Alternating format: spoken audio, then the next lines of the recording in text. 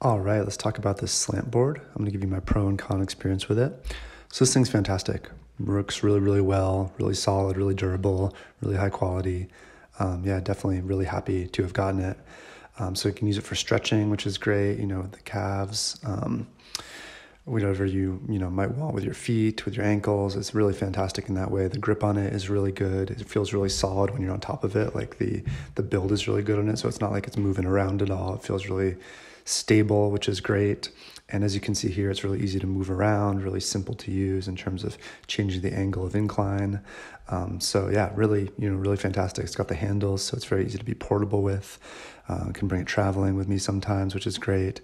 And yeah, really, really been an upgrade to my body and to exercising, to stretching, all of that. So would highly, highly recommend. There's been no negatives about it at all. Definitely a great upgrade, and really happy to have it. So if you're in the market for one of these, I highly recommend. I hope you enjoy.